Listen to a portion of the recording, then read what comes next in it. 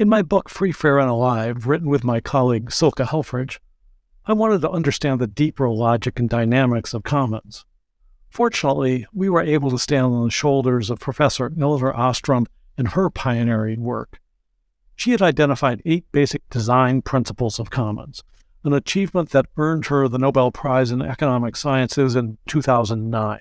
Ostrom pointed out that successful commons, for example, have clearly defined boundaries and rules that are adapted to their local circumstances. People affected by the rules must be able to participate in making those rules, monitoring how they're implemented, and enforcing them. A commons has to have its own low-cost, rapid systems for dealing with conflict, and it has to have independence from government. Ostrom's focus on cooperation within groups and how cooperation constitutes its own form of economy was groundbreaking stuff.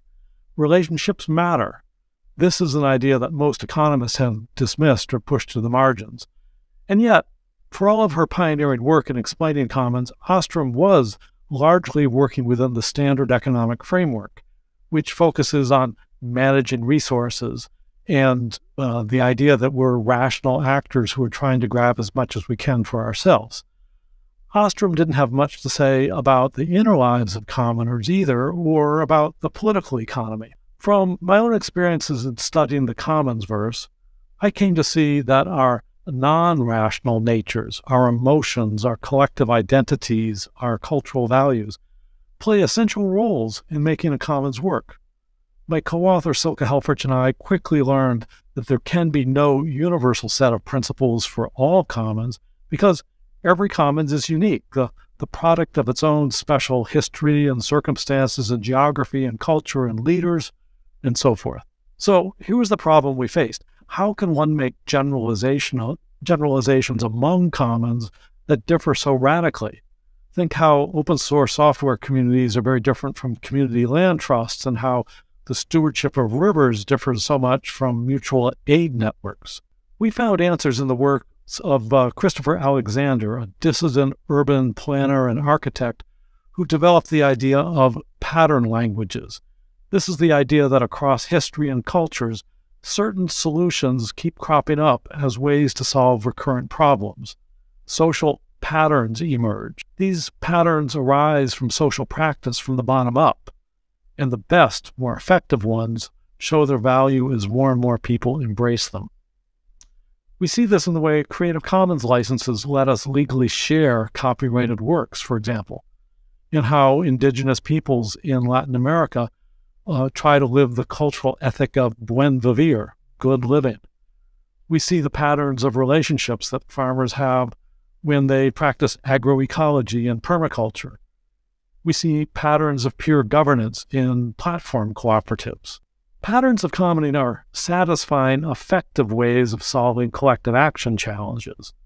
The patterns aren't a single set of best practices or a blueprint of fixed universal principles. Rather, they're social behaviors that are adapted to the particular resource and circumstances and history of that commons. Most importantly, these patterns are constantly evolving and changing. They're alive. Silke and I found several dozen patterns of commoning and grouped them in 3 distinct spheres: social life, peer governance, and provisioning. These can be roughly classified as the social, the institutional, and the economic. Together, these 3 spheres constitute what we call the Triad of commoning. The point of this approach is to make visible the rich dynamics of commoning as relational. Commons are living social systems. The patterns help us see commons as intersubjective social realities, meaning it's all about our emotions and attitudes, our group behaviors, our relationships with the earth. Instead of talking about resources, we need to talk more about care wealth, which is a different category of value. Care wealth is something that has social meaning, something we care about and respect, which is something that market prices and transactions are just incapable of doing.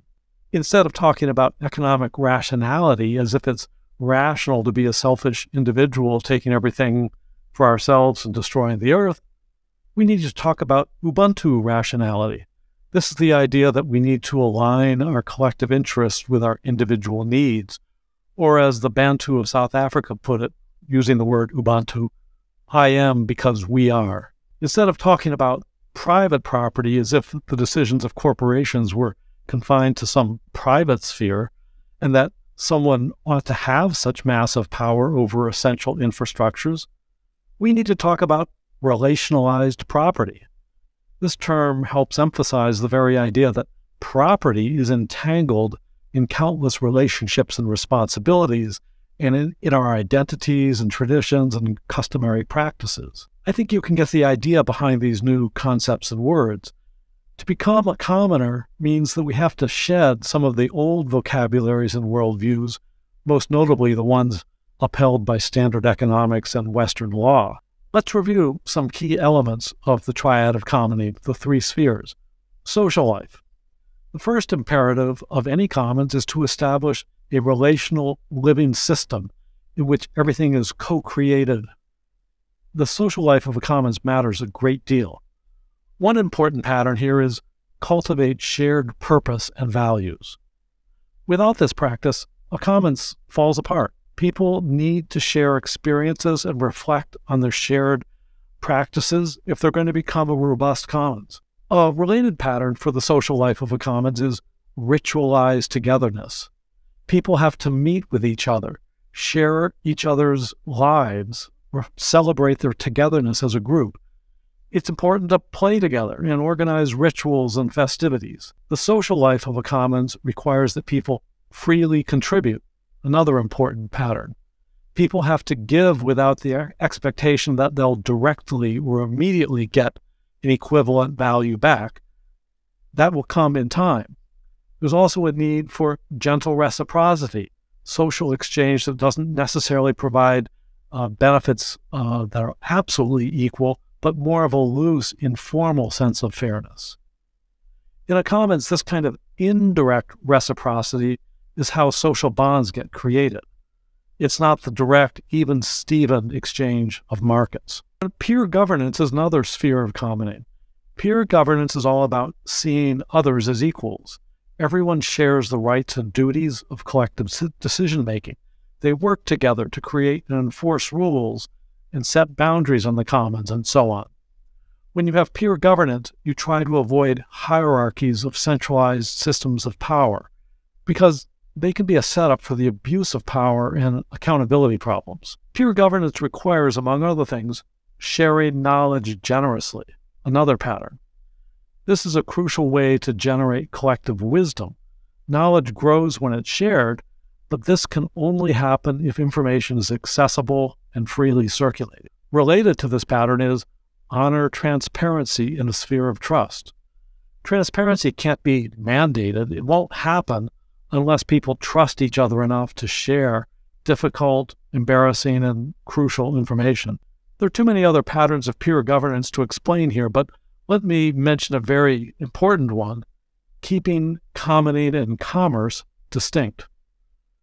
If a commons gives too much priority to money and sees itself as a market player, the spirit of cooperation and generous participation will erode. So, to prevent commerce from corrupting social trust in a commons, people need to create buffers or intermediaries with markets, ways to neutralize the whole transactional mindset and the appetite for money-making. Finally, the third and final sphere of commoning, provisioning. This is the idea that commoners themselves produce what they need. There's no separation of production and consumption as in the market economy. Commoners are not producing to sell to consumers, they're producing for themselves and their allies. This helps them avoid the manipulations, the eco-destruction, the trickery that markets are notorious for. A basic goal of provisioning in a commons is to reintegrate one's economic needs with the rest of one's life and with the earth. Commoners aren't interested in producing a maximum amount of stuff as a way to boost investment returns. They're not into rip-and-run exploitation of nature. They're about enhancing their personal well-being over the long term and regenerating ecosystems. A basic pattern of provisioning is make and use together. Anyone who wants to participate and take responsibility can join. Everyone contributes according to their own capacities, talents, and needs. Co-producing is the core process of what we might call DIT, do it together. Another important pattern is support care and decommodified work. You honor authentic care work and avoid the obsessive productivity of markets. Another pattern is share the risks of provisioning. Commoners pool their energies and money to minimize their collective risks, much as a community-supported agriculture farm uses everyone's contributions to spread the risks of a drought and share the benefits of a great harvest.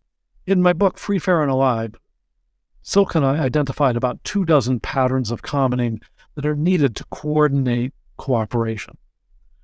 But as commons grow and spawn a rich ecosystem of players, a new set of complications arise. How to scale the commons? How can each individual commons connect and coordinate with others in mutually supportive ways? First, we need to realize that scaling the commons, building the commonsverse, is not about building some centralized hierarchical organization or movement. It's about building a new system of distributed power. It's about the process of what we call emulate and federate, in which people develop new horizontal connections among each other and among commons, leveraging the spirit of cooperation at the macro scale.